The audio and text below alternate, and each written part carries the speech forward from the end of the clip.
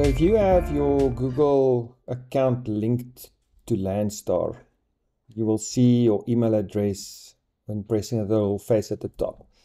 Then once you've done your survey, and in this job I've got some points that I've surveyed and I want to export them to Google.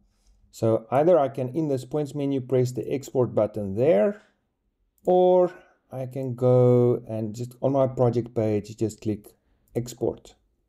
As soon as you do, you then choose your format that you want, choose what you want to send out, and say next.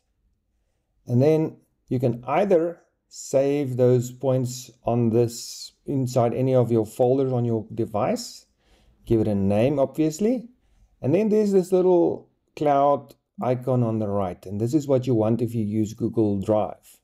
So we will say save to Google Drive. When we tap that, choose your folder where you want to put it, and you can even create your own new folders and just press accept. So I'm going to say month end, for instance. There's nothing there, and I say accept.